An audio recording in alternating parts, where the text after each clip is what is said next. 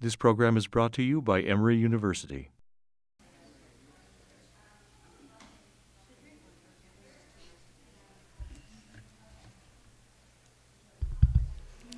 Good afternoon, everyone.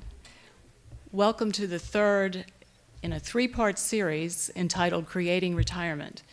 My name is Nan Partlet, and I'm the director of the Emeritus College, and it is the Emeritus College which is sponsoring these events. I'm glad to see so many familiar faces and also to welcome newcomers today. We have in our midst several members, or more than several, quite a few members of the Emeritus College. And I wish that you would raise your hands just so we can know who you are, members of the Emeritus College. Good, thank you. I am going to volunteer them, actually. I haven't asked, but I'm going to just do it. If you have questions about transitions to retirement, I'm guessing that these folks would be more than willing to talk about their own experiences in retirement. I want to draw your attention to several items today that you have in front of you on your desk. We have packets for you, which include, for today's session, creating or financial planning for a creative retirement.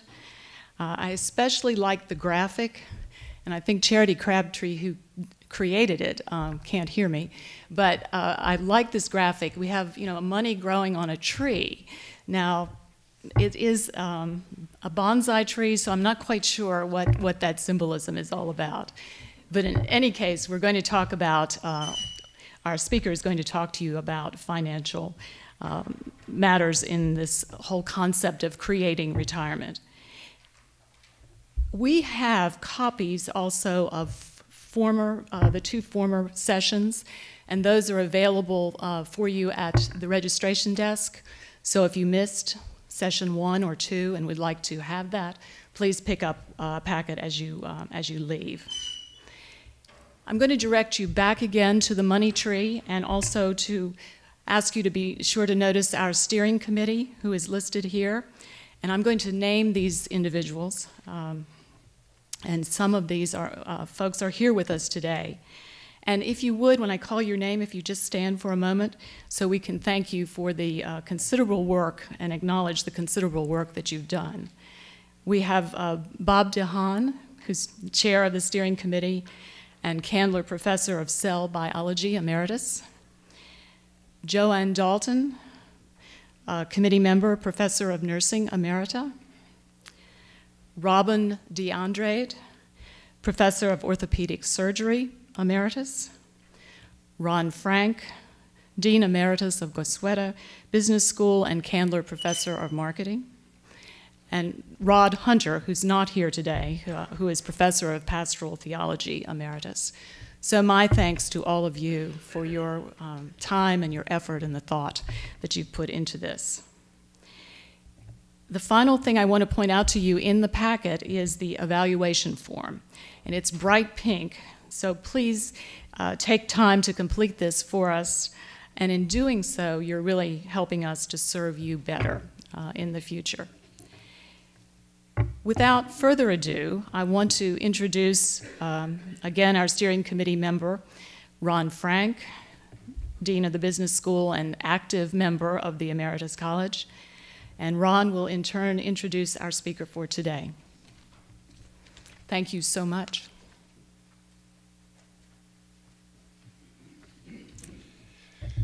Roger Ward is a partner in the wealth management firm of Tarpley and Underwood. He joined the firm about 13 years ago. Previously, he worked in the Atlanta office of Deloitte & Touche and served as the controller for Savannah Chatham Board of Education. He's been involved in many professional groups, including the Personal Financial Planning section of the AICPA and the Estate and Financial Planning section of the Georgia Society of CPAs. He's also served as an adjunct faculty member for the Department of Risk Management and Insurance at Georgia State, teaching a course in personal financial planning. He's a Master's of Science in Personal Financial Planning, a licensed CPA, earned his designation as a personal financial specialist. Lives in Roswell, member of the Roswell United Methodist Church. His wife, Lolly, and he have a son and daughter. Now, in case you've got a stereotype of these CPA types, my wife isn't here today, so I can make that crack. She's a CPA, being conservative, and his financial planner is being conservative. I should tell you that he and his wife, Lolly, took 6 months off and backpacked the Pacific Rim, Nepal, China, Indonesia. Got that right as a country? Spent a little time in Singapore. Got to the right place. Yes. Before I turn the podium over, Truth in Advertising compels me to say that Tarpley and Underwood have done our taxes since we came here in 1990. The firm itself started in 1987, and subsequently have helped us in financial planning and the like.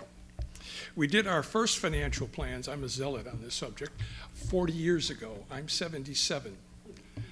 I think the best favor you can do for loved ones that are younger than you is encourage them to do their first round of financial planning. The earlier you do it, the more wiggle room you've got. You're fortunate if things turn out better, a little difficult if things turn out worse, and they never turn out the way the plan says they're going to turn out, so you got to keep that kind of intellectual ball rolling, to say the least. It is my pleasure to introduce Roger Ward.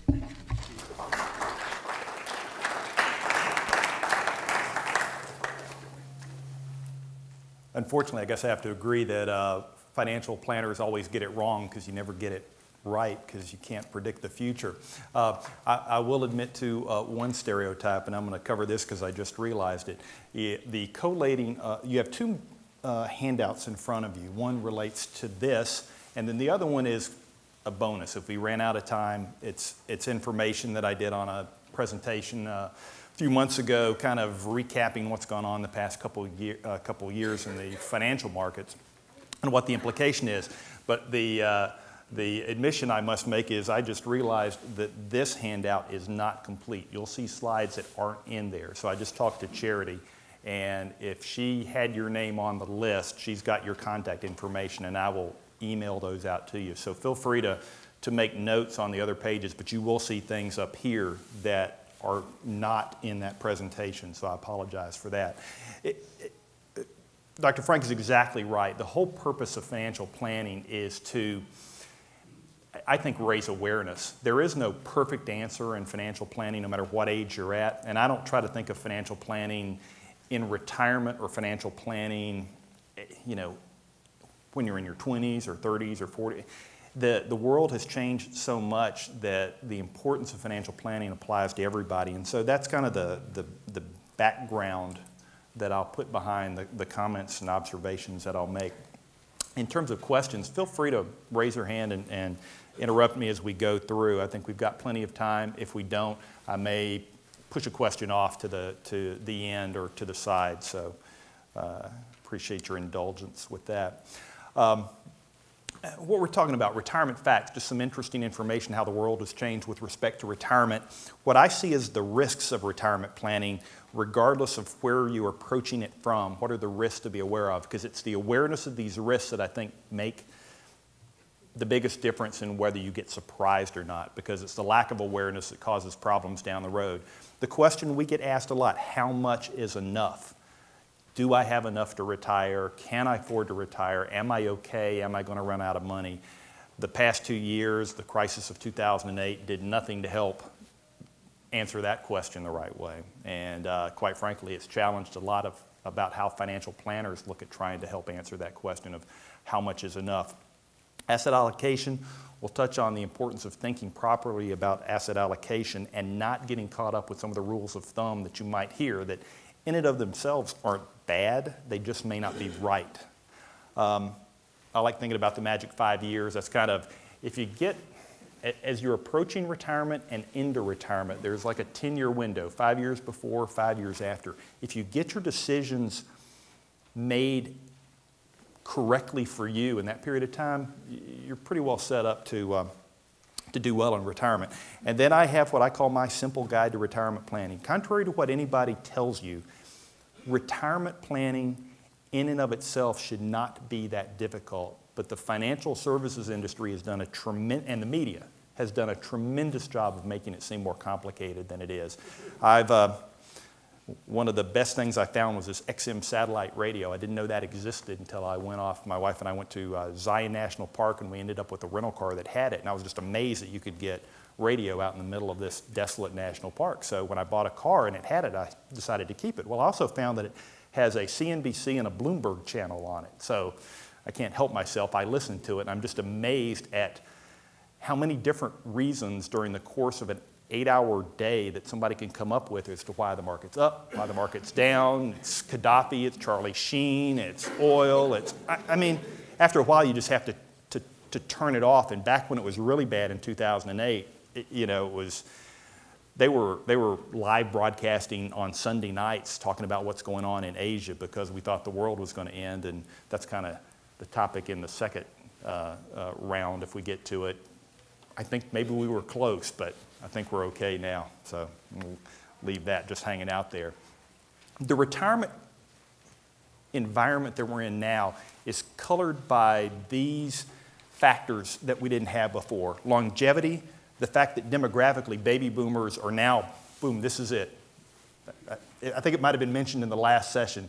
2011, the first baby boomers turned 65, and then, every 8 seconds, there's a new baby boomer turning 65. So I did this a few years ago, and at that time they were turning 60 or 62. I forget what I used as the magic point. 62, I said now they could apply for early Social Security or something. So I found, so who are baby boomers that are turning 65 this year? And, it's kind of surprising to think this is just the leading wave of who's turning 65. And this massive wave is really going to color the conversation about how we as a country deal with some of these issues. But it highlights a point that a lot of us have to start thinking about, what is retirement? The number of individuals who are in this age that we normally think of as retirement. And I'll tell you, I don't have a good age for retirement. Retirement's whenever you want it to be, and I think financial planning ought to provide you with the freedom to choose when that is. 65 is just what society and Social Security have forced us into talking about. So it's a number, it's an age that we use, and the facts are there are more and more people falling into that time frame. I just like this chart. This is a chart from a firm that does global investing, and what it does is it puts the world into patterns by the investable capitalization of that particular country. So as you would imagine, U.S. is the big gorilla in the room. And what's always surprising, and this is a year old, China, that we are so influenced by, is still a relatively small player in the investable universe. But the point is, if we had done this 20 years ago, the United States would have been much bigger, and there would have been very little going on in here. You would not have seen Brazil. You would not have seen China. You would not have seen India. The world is changing, and globalization is going to color any conversation we have about retirement planning. I'm not going to talk about that, but I think it's a fascinating area for future discussion. Several studies that when I go out and research this, say that as a group, we're less and less confident about our ability to retire. So when these surveys are done, and these go through 2010, what you find is retiree confidence in terms of being able to retire continues to shrink, going from very confident about retirement from in the 40s back in the last bull market of the stock market down to around 20%. People are not very comfortable that they're doing what they need to do or are able to do what they need to do about retirement. I thought this was interesting. The expectation as we go from back in 1991 to 2010, the expectation of continuing to work until 70 or older continues to increase. That's a function of a number of things. One, people feel more able to work later. They want to work later. And I think there's just a financial need to work later. I'm going to skip through some of these. To Dr. Frank's point, when you do the surveys, most people do not try to calculate how much money they need to retire. They don't think through the issues that we're talking about today, and I think that's a mistake, because you're not going to get a right answer, I'll admit that up front, but at least you'll get an answer and you'll have an awareness of perhaps gaps in your retirement plan. And a lot of this is not all financial. All the things you're talking about here, family dynamics, estate planning, where are you going to live, all of these things come into the calculus of coming up with a successful retirement. It's not just all money, but money helps lubricate some of those other decisions, so we want to talk about it.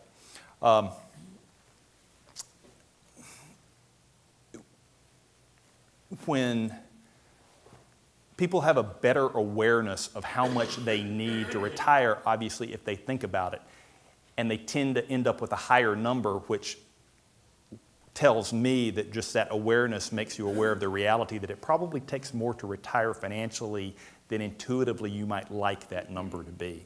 And so sometimes people avoid financial planning because they just don't want to get the result, but I think that's a false psychic savings. Workers who have done a calculation are more confident. Makes sense. You've got a better handle on, am I headed in the right direction?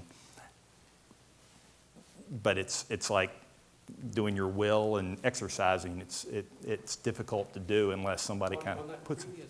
Yes, sir. Were the number amounts not just total net worth or savings? Net worth, well, this is retirement needs that the respondent said was needed. In other survey results, you're typically looking to avoid, say, personal residence or non-investable assets. So it's not net worth, it's spendable assets. And I will tell you, don't fool yourself into thinking, nobody does it anymore. They used to think because they had rising real estate values that they had a comfortable retirement coming to them, but nobody makes that assumption anymore. So there are some common responses when you have a discussion with somebody about the numbers aren't looking right. What should I do? So you'll hear these responses: work longer, spend less in retirement, or downsize. McKinsey did a study, I think this was in 2009, and what they found was the expectations pre-retirees have about what they're going to be able to do don't match up with reality. A full 40% of retirees forced to stop working earlier than they planned, largely because of things that they could not control. So the idea of working longer, some people will say, I'm just going to work till I die. That's my retirement plan. Sometimes you can't do that, so you don't want to leave that as the only fallback position you have. Underestimating retirement needs. I was meeting with a client yesterday, and longtime client, and they finally came in and said, you know what, we just need to take more money out. You know, can we do that? And they had a cushion built up, and we said that, and I told them I was doing this and today, and they said, so you're going to use us as an example of somebody who just spends too much money? I said, no, I mean, you're okay, but it's a common situation to get into where you go into retirement or you stop your regular income flows and don't know how much you really need to maintain the lifestyle that you want to maintain. The difficulty is when you get into retirement, it's sometimes hard to spend less. Like you'll hear these rules of thumb about you're going to spend a certain percentage of your pre-retirement income. Things like healthcare, relocation, family needs really get in the way of using those rules of thumb. And what the survey showed was that a large number of the respondents had underestimated what they found their retirement spending needs to be. Now, you'll find, I'm not a big fan of budgets. I don't think you should budget. But thinking about at least the big buckets of what you want to be able to spend comfortably in retirement is a wise thing to do. Downsize. This used to be a big one. We're going to take our real estate that we've had value in, sell it, take a portion of it, buy something smaller. Never seems to happen. It's almost, even if you want to downsize size-wise, you end up spending the same amount of money. And so you just don't you just don't see this as being an answer to the problem of, how do you find some margin in your retirement planning calculation. I like to think about these as, the critical things that kind of bring this complex topic into focus, all right? So what I talk about are 5 retirement risks, and then these other numbers will become obvious as we go through them. But the 5 retirement risks: longevity, inflation, excess withdrawals, being too safe. This is that asset allocation conversation, and then healthcare concerns. So these are the risks that can destroy a retirement plan, quite frankly, even if you plan for it. But awareness of what these risks can mean can set you up to be able to avoid some of at least the obvious mistakes. Now, longevity. I'm sorry? No, I was just saying, considering the implication of these risks can set you up for at least avoiding the avoidable portion of the risk. But, oh, sure. Longevity, inflation, excess withdrawals, being too safe, and healthcare concerns. And we'll go through each one of these in order.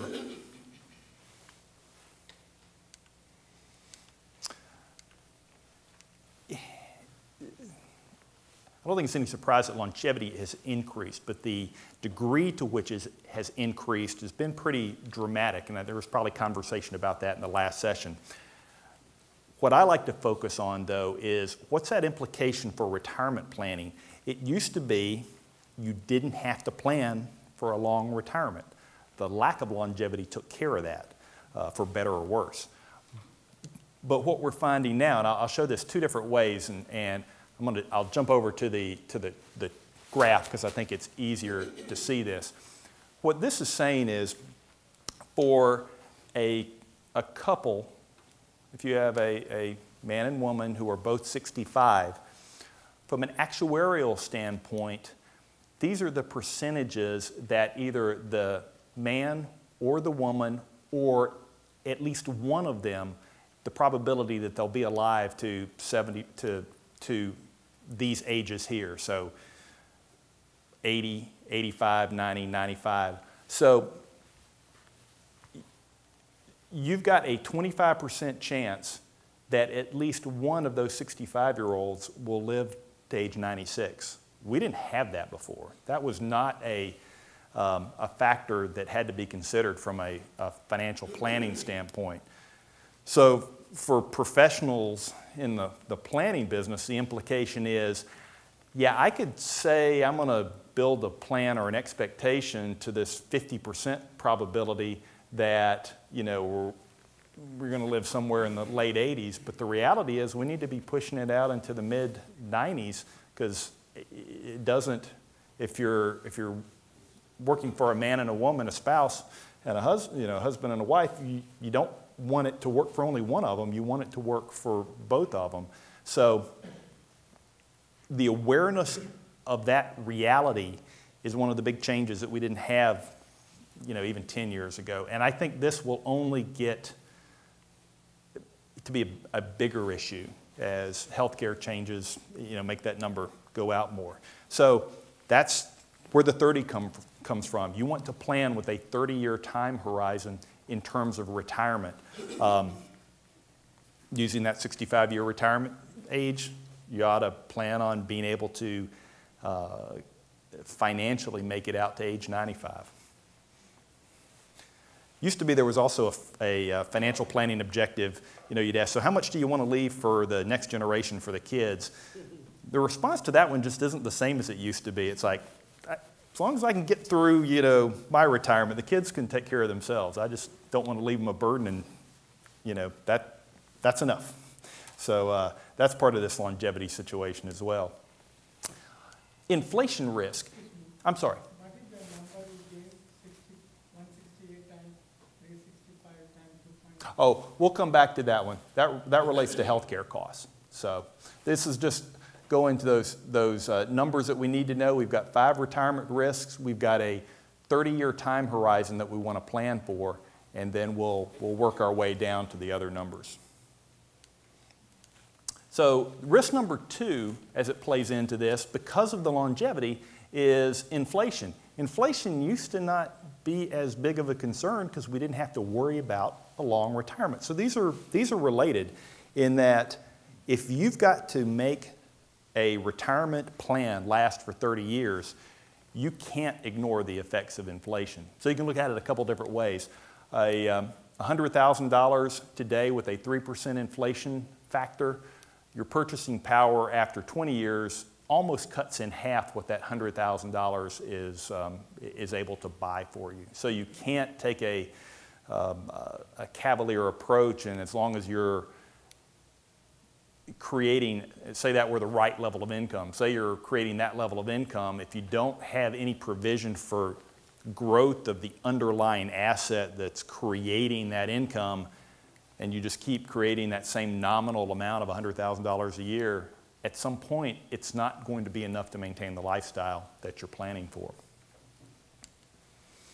Just another way to look at it in terms of dollars, $100,000 after 30 years, $40,000. Now, right now, inflation is pretty benign.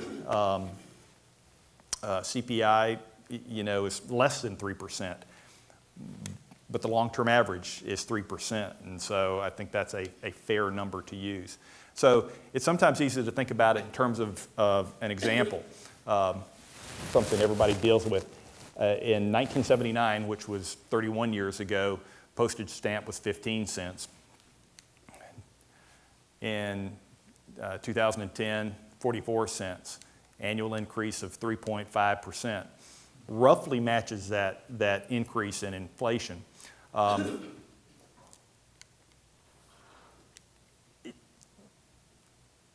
Inflation's insidious. You don't know where it's going to pop up, but it's pretty safe to say it's going to be popping up in things that you need to spend in retirement. And we'll talk about it briefly in a little while. In certain areas like healthcare, it's even worse. So at a minimum, we need to be taking into account some level of inflation. Now, from an investment standpoint, we try to think about returns from a real return standpoint. And what we mean by real return, over long periods of time, stock market roughly averages around 9.5% to 10%. Bonds, roughly around 5.7%. But when you lay on top of that this 3% inflation factor, reduces your return fairly dramatically, lay taxes on top of that, which is different for everybody, even worse. And if you're trying to be too safe and you're here in cash, you're actually ending up with negative real returns, so you can't stay ahead of that inflation burden that's going to insidiously start working its way into your retirement budget. So inflation has a real impact on how we should think about positioning for retirement. So just keep that in mind. All right. The overspending.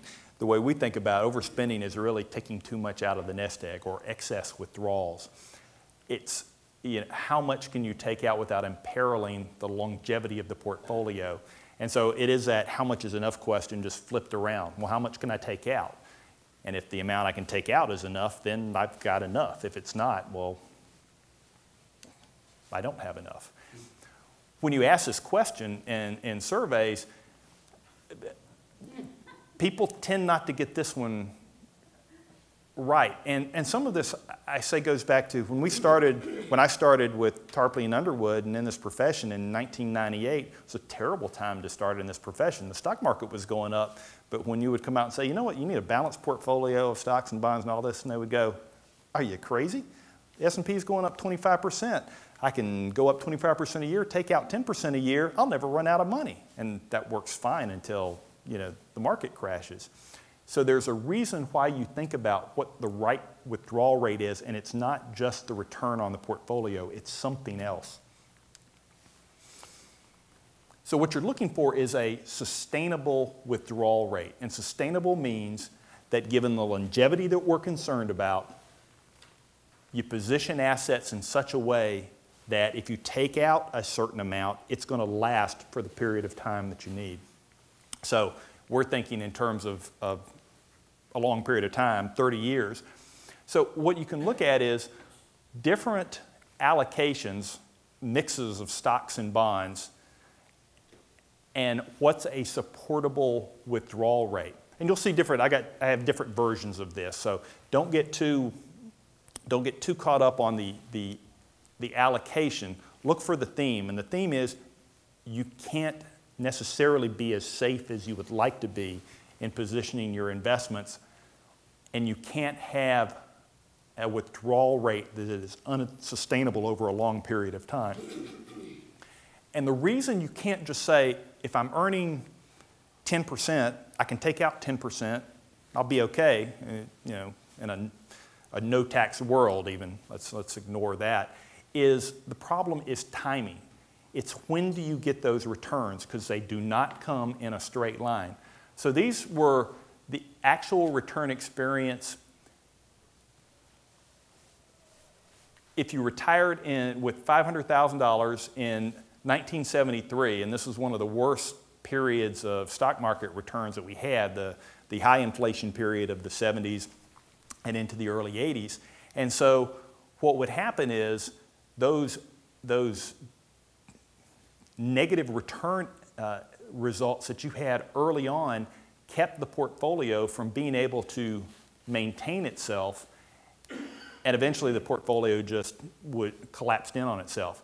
But if you just took that sequence of returns and flipped them around, you end up with a much different picture. And the problem is you don't know when returns are going to show themselves positive or negative. You have to take a position that I'm going to structure a withdrawal plan and I'm going to structure the allocation so I can deal with both. It's kind of walking the middle of the road answer to trying to deal with uncertainty. Does this chart on the right reflect what you would need in order to produce a given amount? No. Withdrawal? No. This is showing, it's taking the actual returns that occurred over this period of time and flipping the order of them to just show that if you had been unlucky enough to retire at a period of time that you got a negative return experience versus somebody who was lucky enough to retire when you got a positive return experience, it's almost a bad luck of the draw, quite frankly. But you can mitigate being a victim of that by taking some of these conservative measures like keeping a reasonable withdrawal rate.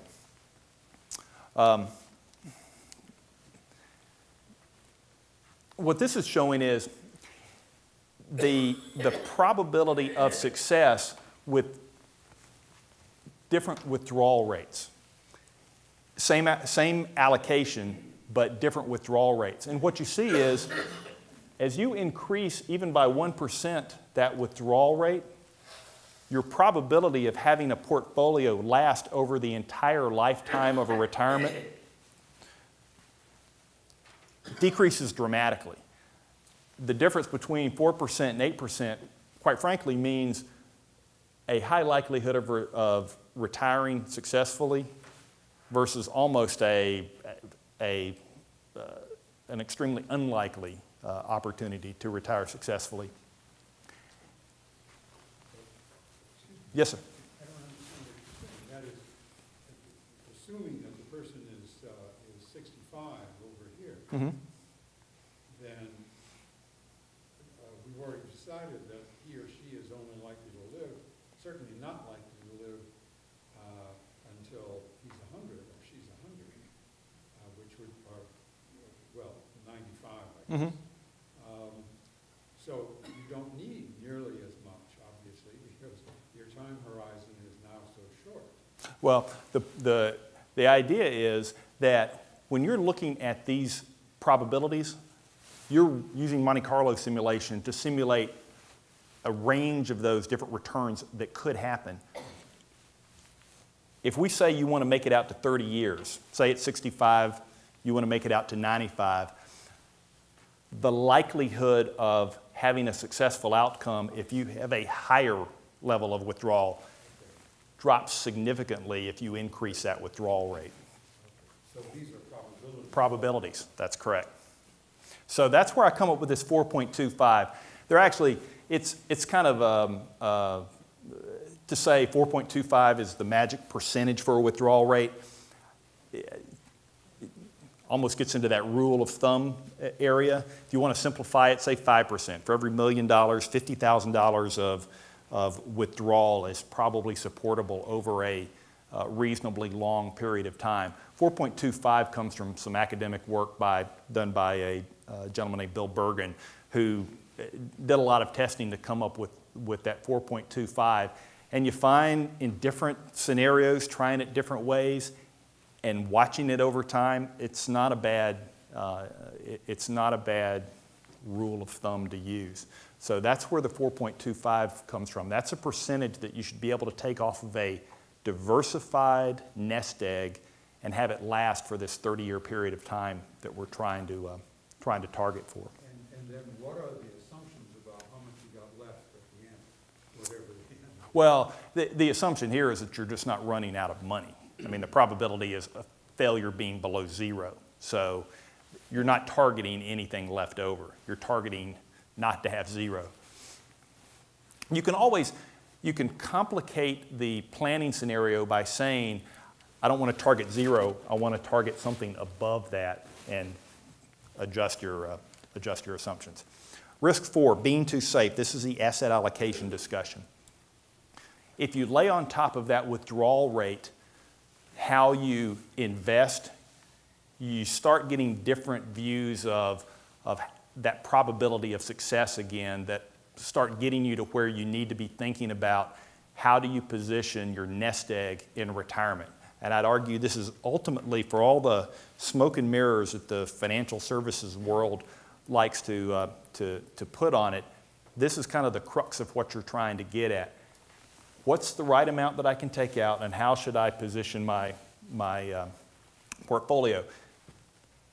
The easy thing to see, I think, is if you start getting that withdrawal rate certainly too much above this 5% level, you can't just sit in an all bond portfolio. You've got to have some exposure to assets that will stay ahead of inflation. Stocks, and there's a simplified example. You can obviously break this up into a bunch of different ways, but if we just look at stocks and bonds, your likelihood of success as you have a higher withdrawal rate definitely increases as you start adding some stock exposure. Now, interestingly enough, you can see there's kind of a point of diminishing returns where 100% stocks and the lowest withdrawal rate is actually less than 75% stocks and 25% bonds, where it's 92%. That's the diversification impact that comes from not having all of your eggs in one basket.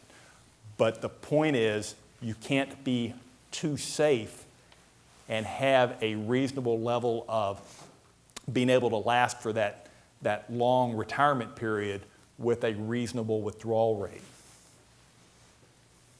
Does that make sense? Because, yes, sir. I think it's a reasonable guess on my part that the vast majority of people in this room have a significant, if not the major part of their retirement assets in TIAA CREF. Mm-hmm. And I wonder if you have any comments about that or related to this mix. Any annuitization element of or even potential annuitization element of a portfolio is really is a bond proxy. Think of it that way. The CREF portion is the stock portion, the TIAA, and it can vary as how you get it out of there, is really the bond portion of the portfolio. Yes, sir. You don't, of course, have to annuitize No. with TIAA. No. No, you don't. Yeah, but what I'm saying is the structure of the investments that underlie that, you can have different distribution options. They're more bond-like, fixed income-like than they are stock-like. History when you look back and say, what were the sustainable withdrawal rates for the different levels of allocation? So 2%, 4%, 6, 8, so on. You actually do have periods of time, and you can see the periods that we're looking at. You do have periods of time, 30-year periods of time, where you could have a relatively high withdrawal rate. The problem is the probability is just not going to be high enough that you're going to be lucky enough to be retiring in advance of one of these bull market periods that would allow you to have that high withdrawal rate. What's the downside of a low withdrawal rate? You might end up with too much money when you die. And that's not something you necessarily target for, but it's better than the alternative. Okay. Yes, sir. These data are calculated and you generalize X bonds, X% bonds, Y% stocks. Would that be equivalent to a total stock market index fund versus a total bond index fund? Is that what It's a reasonable proxy. that would be a reasonable, These are going to be, I believe this one's looking at. we're not talking about picking and choosing stocks. No. The stock proxy here, I'm almost certain is S&P 500, and the bond proxy is almost certainly T-bills, or not T-bills, but Treasury bonds. But what you find is if you try to complicate it by putting in different asset classes and different types of bonds, you tend to come up with the same relative answer. Yes, sir? Are expense ratios for these investments included in the calculation? No, like I say, these are index numbers. So that's a very important point. I'll put my bias out there. My bias is that you get a better investment experience by keeping your expenses low, which pushes me to always say a passive investment approach is better than an active, expensive investment approach. Because if these are index returns and the studies and history show that active management that adds expense doesn't improve the performance, all this does is shift everything down. I don't think that's a bias unless you and I both have the same bias. The empirical studies, I think, are fairly clear that the best indicator of long-term performance is the cost of the fund. But I guarantee you I could find plenty of people standing up right now who would say differently because they do have a bias. So, if I was a stockbroker, I would challenge that. Right. In that other presentation, I've got some the statistics that show what percentage of active managers beat their benchmark, and you know it's a low percentage relative to what the marketing would tell you to do. Yes, sir. If I remember right, you take all the assets in a mutual fund, about 20% of an index fund is passively managed, the other 80% are actively managed. The world ignores what has been demonstrated by research. Yeah, one of the best things I read recently by I say colleague, he's in the same he's an advisor with a firm. They use all passive or indexed approaches. And the book just came out, I think it's called Searching for Alpha, which is over performance. And he has kind of a Q&A in there, and he responds to the question, well, what about Warren Buffett? And his response is, if you get up in the morning and look in the mirror and you see Warren Buffett, you do whatever you want. Otherwise, I recommend you use index funds. And taking that stamp analogy just a little bit farther to compare it to risk assets, not recommending everything in risk assets, but we sometimes lose the perspective. The S&P 500 in 1979 was at 107.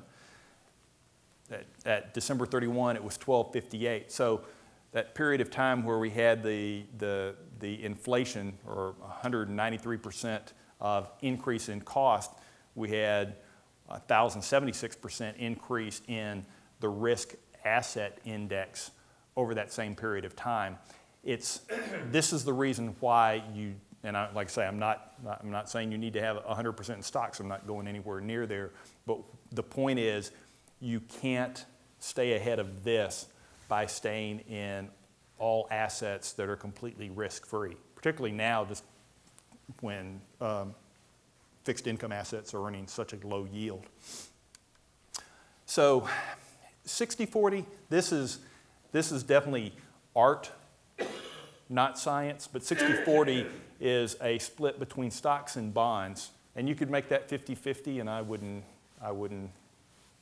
have a problem with that. That says that type of mix is what supports this kind of withdrawal over a 30-year time frame. If you start getting safer with this, you start impacting your ability to support that or to support that. Something's probably going to have to give. Yes, sir. If this is the advice you would give to a 60-year-old, Mm-hmm. is it also the advice you would give to an 80-year-old? No, because the longevity is less at that point than for a 60-year-old. So there is some reason to get more conservative in a portfolio because you can afford to get more conservative. It doesn't have to last as long. See, the challenge we have is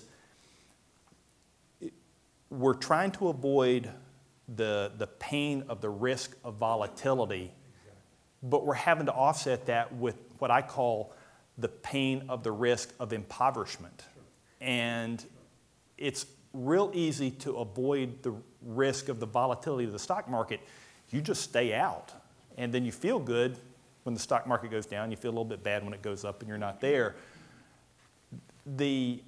This negative experience of being impoverished, unfortunately, happens over such a long period of time. It sneaks up on you. And so I'm, always out there trying to say, hey, you don't take more risk than you have to. And that's why you have to do some planning to try to know what the right number for you is. I say, if Bill Gates walked into my office and said, hey, Roger, heard about you over there in Atlanta. I'm out of I'm not going to give my money away, but I've got this $40 billion. I don't need that much. But what would I do? What should I do?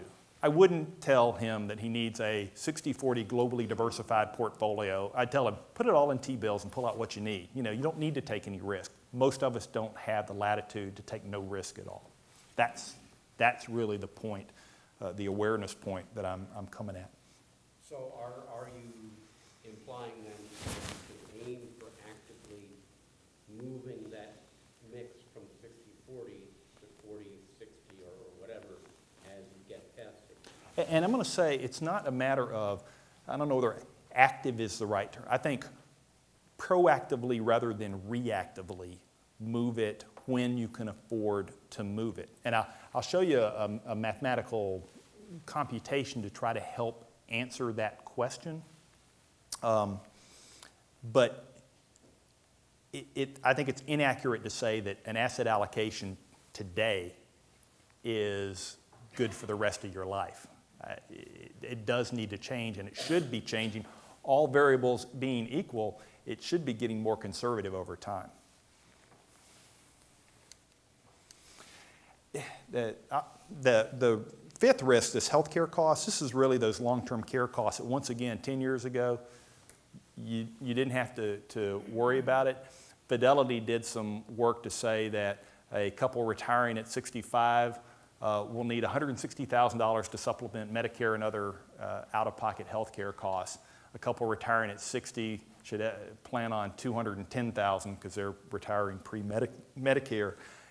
I don't know what the right answer is in terms of health care costs because, one, I don't think it's very easy to project what they're going to be and what the rate of inflation is going to be. I think the awareness point for this risk is it's just going to be a reality that health care costs can blow apart a retirement budget.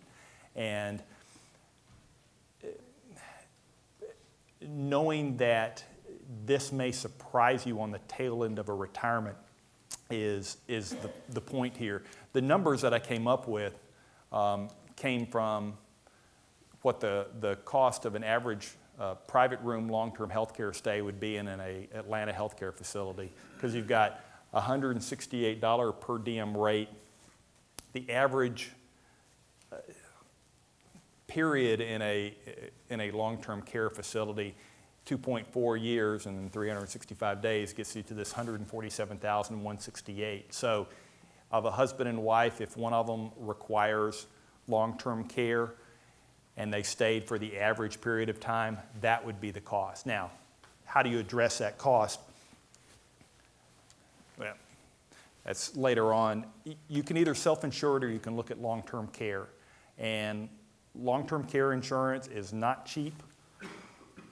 It's hard to pay for because it's kind of like paying for any other insurance that you may never use and hope you don't use.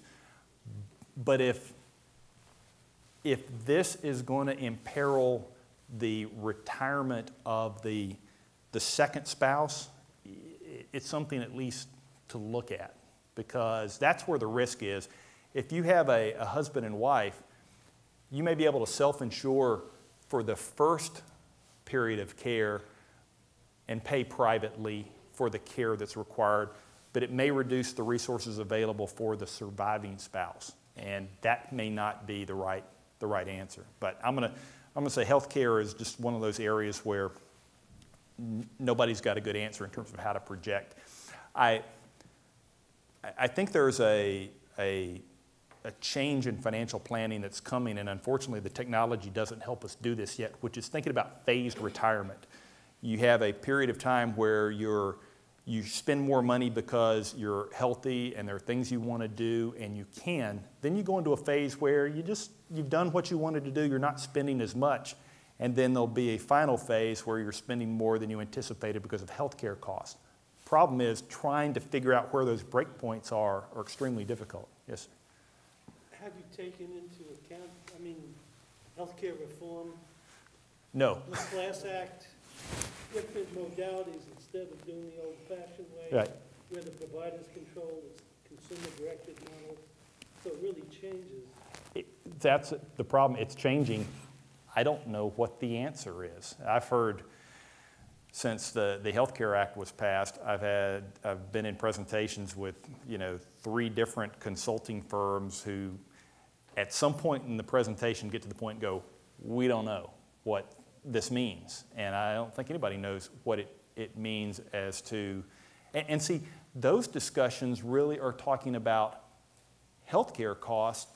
Here I'm kind of focusing on long-term care costs, which are a whole different animal, because this is not long-term care. Nursing home care, assisted living care is not a part of the healthcare reform discussion, I don't think, Well, the Class Act really is the one. Yeah. Healthcare. Yeah. So this is one I just don't have an answer for. I can put my finance accounting hat, look at history, and I can come up with an answer in terms of what I think is a reasonable way to approach asset allocation. I don't have a good answer for this one other than to say, explore long-term care if you're concerned about it. Don't be surprised by the cost of it. And it may be a decision where you say, we'll just assume that risk. But at least it's not a surprise. And sometimes you find children are willing to pay a long-term care premium expense because they don't want to have to be concerned about the possible risk of their parents needing that care and not being able to afford it. So I think we'll see a lot of different dynamics going on as we try to deal with this. So to the implementation part of how to think about some of these issues, this is my quick and dirty retirement planning. How do you do it? And this applies pre-retirement and near around retirement. Post-retirement, you find some of the variables you can't do anything about, so it's more of an exercise to see are you okay, and then trying to fix that could be perhaps problematic.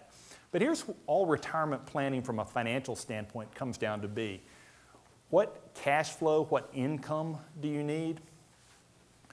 What fixed cash flow resources do you have available to meet that need? For most, there will be some gap that has to be met up by portfolio withdrawals or nest egg withdrawals. And then you come up with the best way to access those withdrawals. So keeping in mind some of the math we were talking about before,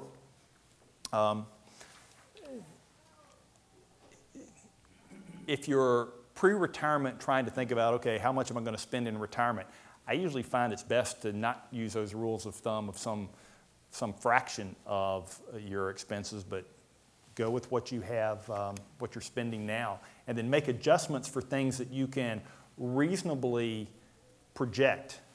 Healthcare, relocation, travel, you know, everybody has a different set of goals and objectives they have, but you want to take those into account. You just don't want to assume that they're going to happen because you want them to. So, filling the gap, like I say, comes from your nest egg. So I'm going to skip past this and get to an example. If you've got a need of $10,000 and you've got $3,000 of sources of income, wherever it's coming from, rental income, pension income, it's something that's relatively fixed.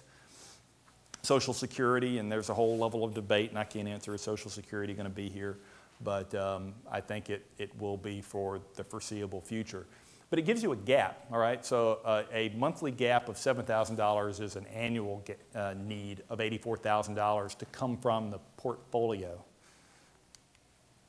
So if you think back to our 4.25% example, what that would imply mathematically is that you need a nest egg, and this is once again for a 30-year retirement that is balanced between stocks and bonds of around a little shy of $2 million to meet that gap that you need to generate what's not coming from regular sources of income.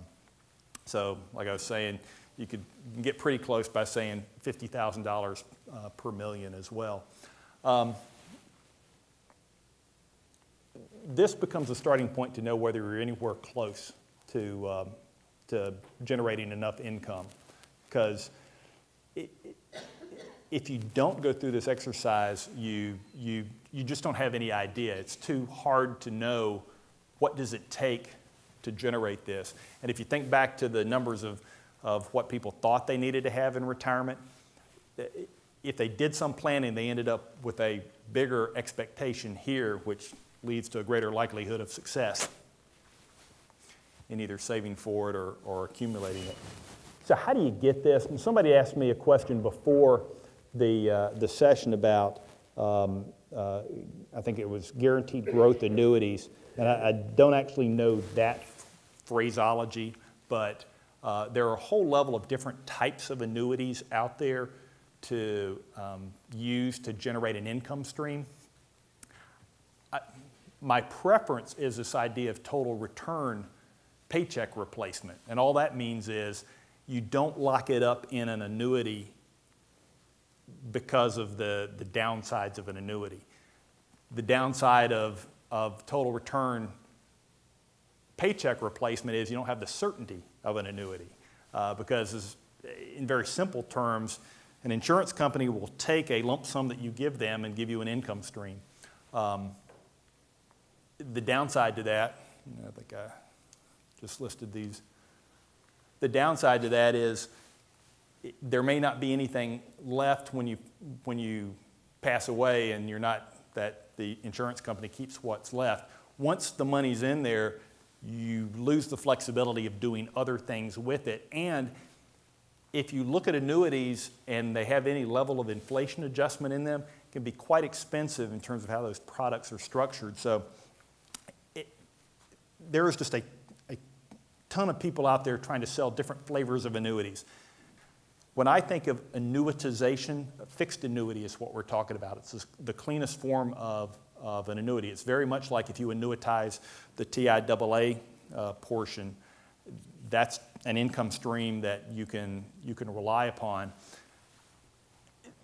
The other annuities that you hear talked about, variable annuities, equity indexed annuities, probably anything that has a guarantee in it would not be the type of annuity that I would recommend you take a look at, just because every time I've looked at those, the costs embedded within these annuity products are, I would say, a detriment to successful retirement planning.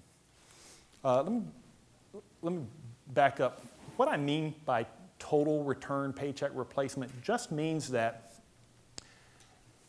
if you think about that, you set up a portfolio that's 50-50 of stocks and bonds. Over any period of time, you're going to generate some amount of interest, some amount of dividends, and over a reasonable period of time, there'll be some growth to the principal with that portfolio, that nest egg. The idea is once you come up with what's the right amount to come out of that, say it's whatever the 4.25% generates, you have that automatically come out into wherever you want to spend from. So you're replacing a paycheck by having an automatic income stream so you don't have to think about it.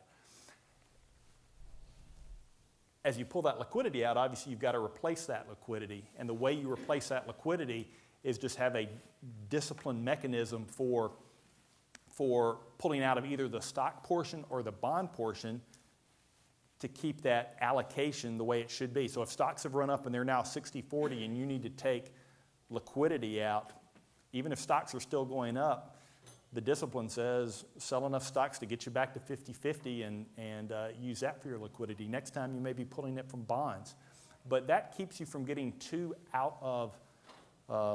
emotional about what the markets are doing in terms of how portfolio performance is experiencing itself. So I find that for these long periods of time and still maintaining flexibility, this is the best way to set up that income stream. And you can set it up so, like I say, it automatically direct deposits just like a paycheck from wherever you've got your portfolio set up. Does that require a managed account? No, it's math. You can do it. If you simply look to rebalance back to what allocation is the right allocation, you can do it yourself. And if you use, I'll just simplify, if you put everything in certain types of investments, like just to simplify, a balanced mutual fund, and you can find index-based balanced mutual funds, if you take money out of there, it kind of automatically rebalances itself. So that's one way to do it. Now, could you do it cheaper because there's some cost to having that balanced mutual fund? Yeah, you could, but at some level, you've just got to be comfortable with how good are you at being disciplined about doing that. I have a question. Yes, sir. As you're filling this gap, and you have your income that you were generating from rents or whatever, yes, too, and then you come up with the portion that you want to pull out of your portfolios or your investment money. Do you consider the interest and dividends that maybe your investment portfolio is putting off every month or every year as part of the regular income, or as part of? No, that's where the total return comes from. Okay. Total return is the total return off that nest egg. And it's going to be interest, it's going to be dividends, and it's going to be appreciation over time, hopefully. So no, I'm thinking about things like rents, pensions, Social Security, not investment income. And that's where you try to simplify it as much as you can, because it's easy to get lost in what is this income? What's the nature of it? But the interest, dividends, and growth are the total return component that I'm referring to. And depending on what cycle we're in, those proportions change. Right now, interest is relatively low, at least for the last 2 years. The appreciation portion has been relatively high, and dividends have been relatively high, but that constantly changes.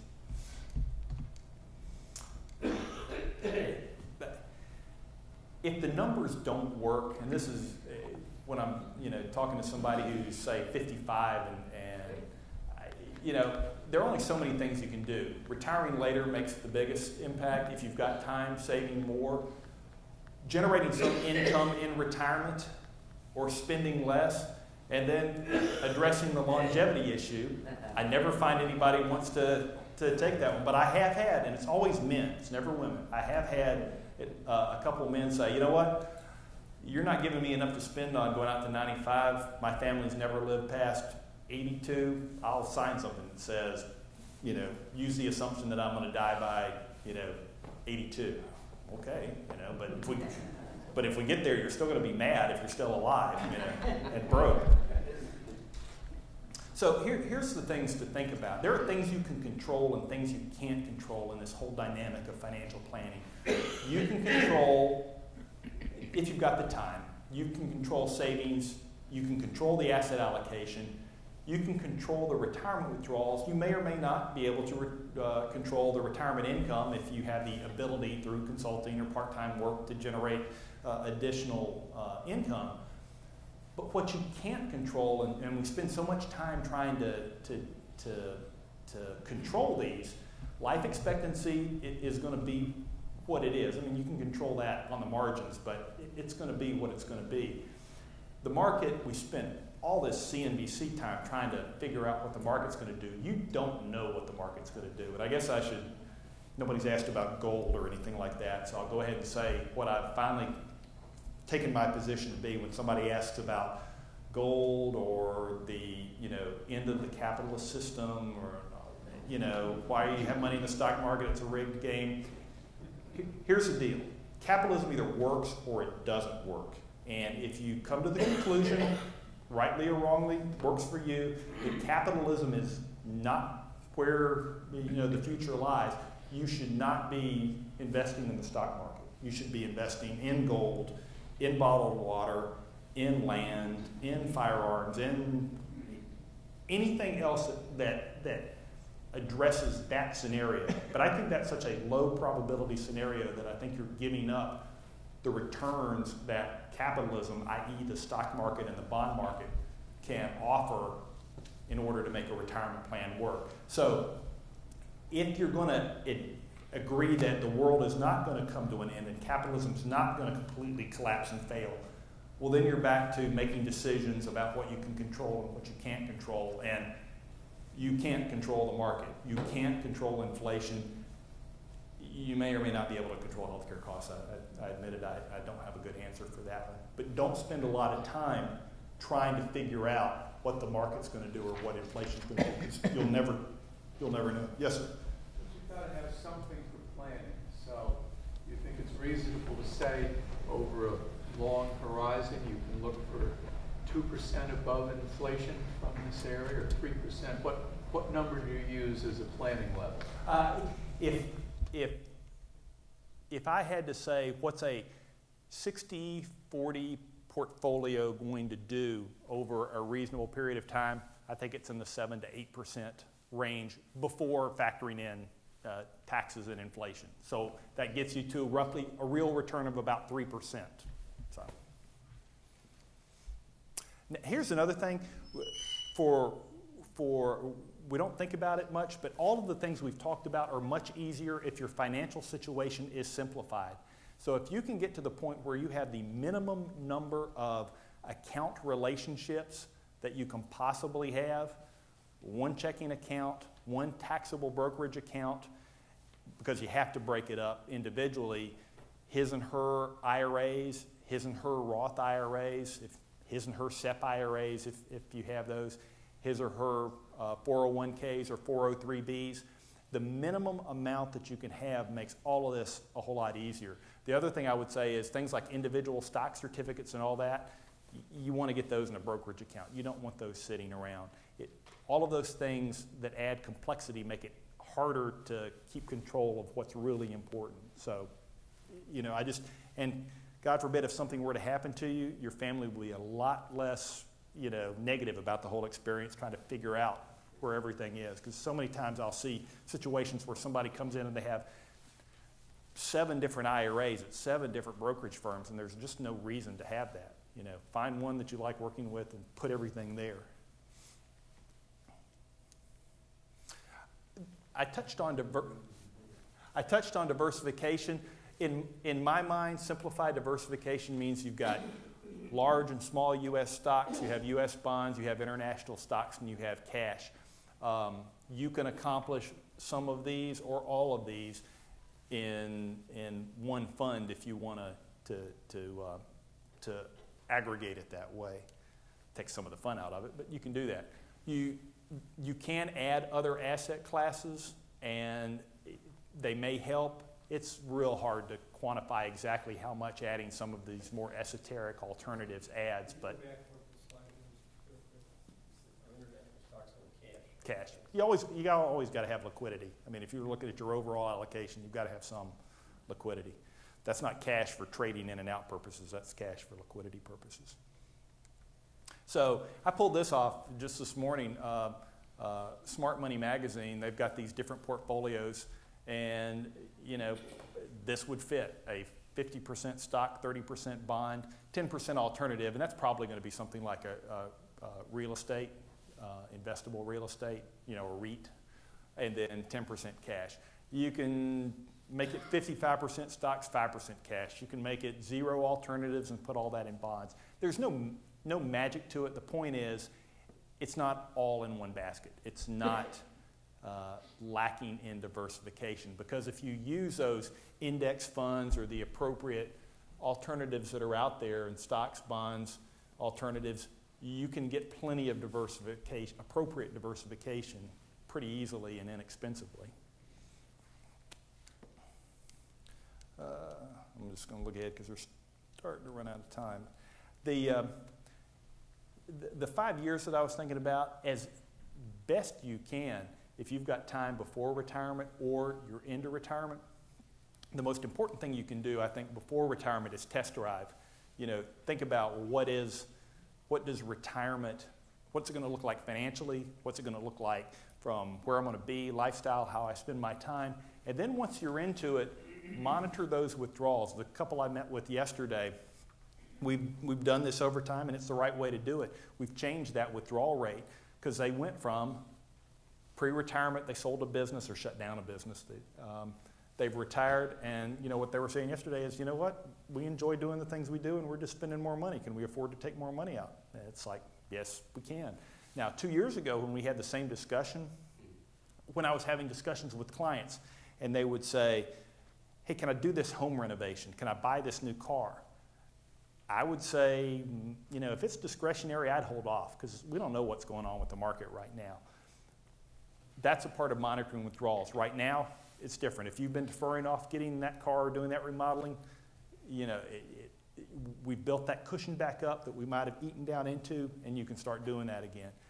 This is that proactive part of it. It's being aware of what's involved in financial planning, in tracking what you've got. And I'm not big on, I say, I've got budget here. I'm not big on budgets. I think of it as spending plans. How do you spend money? I don't really care about individual line items. I don't do it myself. My simple budget is, if you're not incurring debt, then your budget probably works, you know. For somebody early in the process, I say, you need to do this kind of planning to develop a savings goal. So you should be saving, and if you're not going into debt, you're doing okay. Doesn't matter how you spend whatever's in between. Let's see. Let's say everything, you know, things are going well. This is getting into that idea of, okay, you've got more than enough. What should you think about doing? Doing things for a family, 529s, I think, are a great tool for the next generation or the next generation after that, because you can do that in a very gift tax, estate tax, income tax efficient way. And if you're able to address philanthropic desires, these are things that people just tend to miss, using donating appreciated securities. If you've got appreciated securities, and even with what's gone on the past few years, you know, many people do, don't give cash, give appreciated securities. Donor advised funds, I'm not a big fan of private foundations. That's more complication than most people need.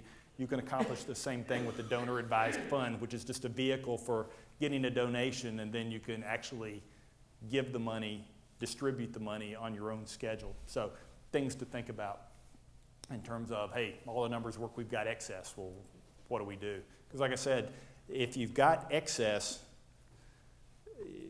actually the first thing you could think about doing is reducing the risk of your portfolio. If you have more than you need and you've got a 60-40 portfolio mix, Maybe you can switch it to 40-60. If the numbers still work for you, then you can start thinking about doing other things.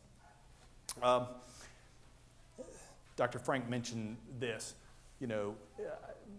encouraging family communication and looking at these things early.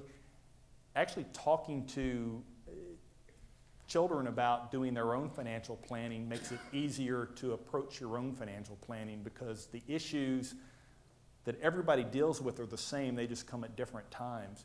And some of the biggest challenges that we're seeing right now are clients who are in a situation where they're concerned about their parent situation and they're dealing with their children. And so the idea of having communication about retirement makes all of this easier for everybody. And for whatever reason, that's something we don't like to talk about in terms of, telling our family, here's our situation, here's where things are. But you're leaving a tremendous legacy for that next generation if you go through the process of communicating about these issues.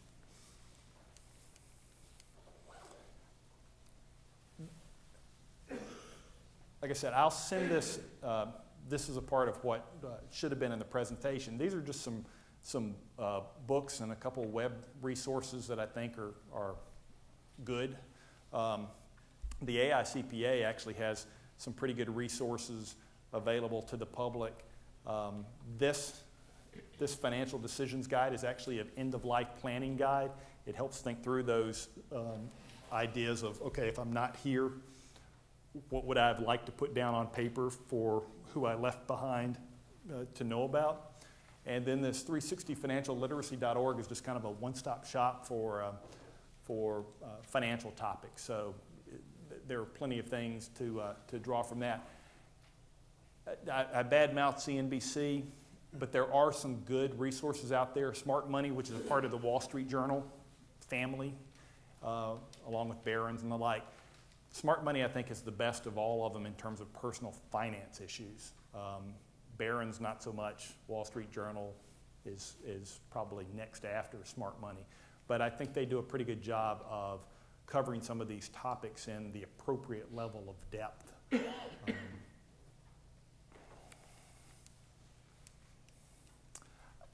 It's 5:20. I'm going to stop there and take any questions that we haven't been able to cover.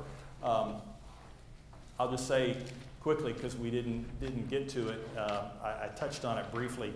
My idea of where financial markets are now is, I think we'll find, as more academic work is done, that 2008 and early 2009 were critical in terms of whether capitalism was going to survive.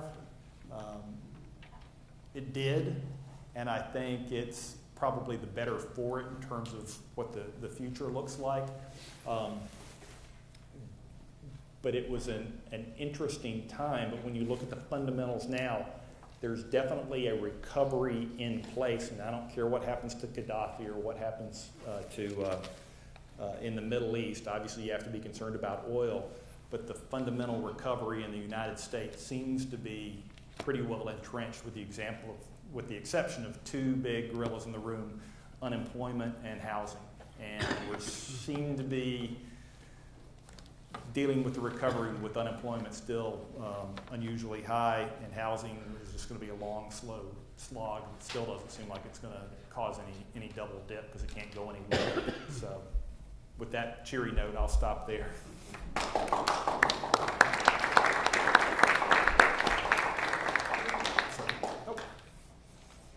A word of thanks. Thank you, sir. Well done.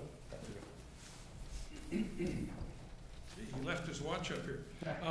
Well, it's time to wrap it up, folks. By the way, one of the things we've done is I have a 10-page memo that my daughters get, an attorney gets, and a CPA gets. Doesn't say what the assets are, but it says where everything in sight is, right down to the file drawers and the file folders. So if my wife and I aren't around, my children have a chance to find out what the facts are and where they are. Otherwise, they'll be lost. And I've been doing that like 10 or 15 years. At any rate, thank you. I hope it's been helpful.